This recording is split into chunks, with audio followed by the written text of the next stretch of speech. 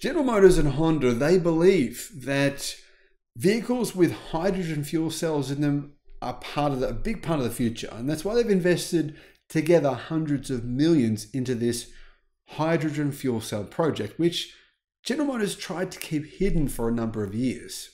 However, one interesting article that I just saw today is that, we believe that many of these EV chargers are faulty and they're often broken, which is obviously true. However, hydrogen refueling stations in the United States are actually far more faulty than EV plugs. In fact, they're so faulty that they're more often broken than working. Now, if this is going to be part of the future, if hydrogen-powered vehicles are going to be part of the future, then maybe they need to work out how to get these hydrogen refueling stations to actually work. Because the big concern is this: if a hydrogen refueling station on average can only fuel 50 cars, which is all it can do, and if on average it's down for more than 50% of the time, is this really a viable option? You can't plug your hydrogen-powered car in at your home. You can't plug it in anywhere. In fact, in 49 different US states, or at least 48. Hello my friends, welcome to the channel. I'm Sam Evans, you're watching the Electric Viking, and I truly am baffled, as are many of you I'm sure, as to why General Motors and Honda have invested so much money into this bizarre joint venture. In 2017, the two legacy automakers established the Fuel Cell System Manufacturing LLC, the first large-scale fuel cell system manufacturing facility. The FCSM, as it's known, is a 70,000 square foot facility in Brownstown, Michigan. This is a historic day for the industry, as GM and Honda are the first full fuel cell system manufacturing joint venture to begin volume production of fuel cells for transportation and beyond. We begin the process with raw materials for membrane and electrode all the way through completed systems. Ongoing investment and commitment by both companies is driving our success at FCSM. Not really sure what success they're referring to yet. I don't believe they've actually begun selling anything. Anyhow, they said this commitment aligns with our mission of making high quality, durable and affordable hydrogen fuel cell systems for a wide range of applications and customers. Now recently, a number of the CEOs of some of the biggest trucking companies in the world said that they believe hydrogen-powered trucks simply cannot compete economically or even practically with electric trucks. So that's something that obviously General Motors and Honda would like to just pretend hadn't been said. Even mining companies who have made their own hydrogen-powered vehicles and electric vehicles, as in mega mining machines, have also said that electric ones work much better.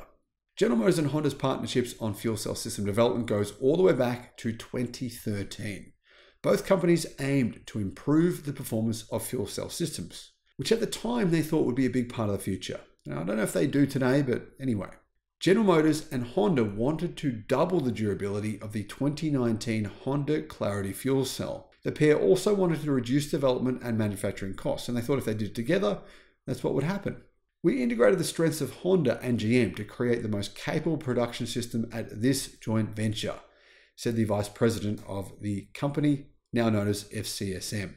We brought a mass production mindset with attention to detail and a focus on high quality, and now we are ready to meet the needs of the customers for the future, applications for fuel cell technology, and the beginning of the hydrogen era. So they're saying this marks the beginning of the hydrogen era, mass producing fuel cell parts for fuel cell vehicles, whether that be normal cars, which they're working on as well, or whether that be trucks or buses or machinery, whatever it may be. However, General Motors and Honda are seeking to expand their fuel cell applications. The US automaker is exploring applications in the rail industry, aircraft, and commercial vehicles as well.